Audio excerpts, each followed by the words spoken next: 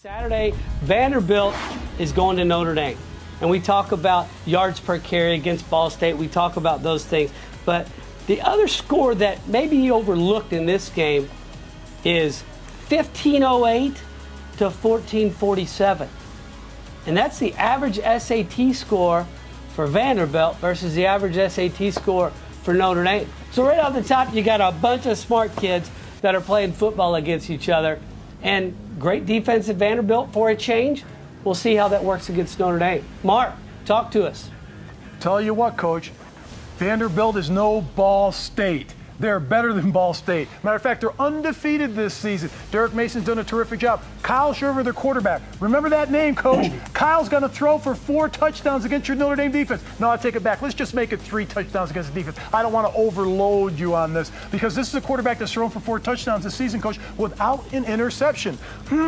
That guy down in South Bend, he threw for 3 interceptions against Ball State. A 2-10 team from last year. Ball State rushed for 169 yards against your defense. I got Vanderbilt in the upset, outright, straight down, upset, in the dome. Guess what? The Golden Dovers are going to walk out of there with tears dropping down their eyes because Vanderbilt's going to pull it out in the 4th quarter. 23-21, Coach. Vandy upsets Notre Dame. Mark is a former football coach, including one at the University of Notre Dame. You look at the schedule, you say, you know, there's certain games we've got to peak and we've got to be ready for. There's certain games we can slide by. For example, we better be ready for Michigan. And they were ready. They played great. In Ball State, they were 0-8 in the conference last year. We don't have to be ready. Later, we got Pitt. We don't have to worry about that. We can have a downtime there. But against Vanderbilt coming at home, this is a better Vanderbilt team than they've had in recent years.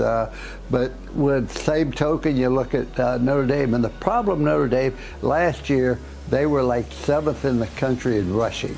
This year, they're like 100th in rushing. They have not had the ability to run the football. They lost 2 great offensive linemen, but the one thing I know about Notre Dame, you always have good offensive linemen there. And I think Notre Dame will bounce back. I don't think it's going to be particularly close. Notre Dame is upset because we didn't play well last week, and we beat Vanderbilt 31-10. Gentlemen, this is a 3rd meeting. And Notre Dame's 2-0. Closest one, 1996. It was a 14-7 score.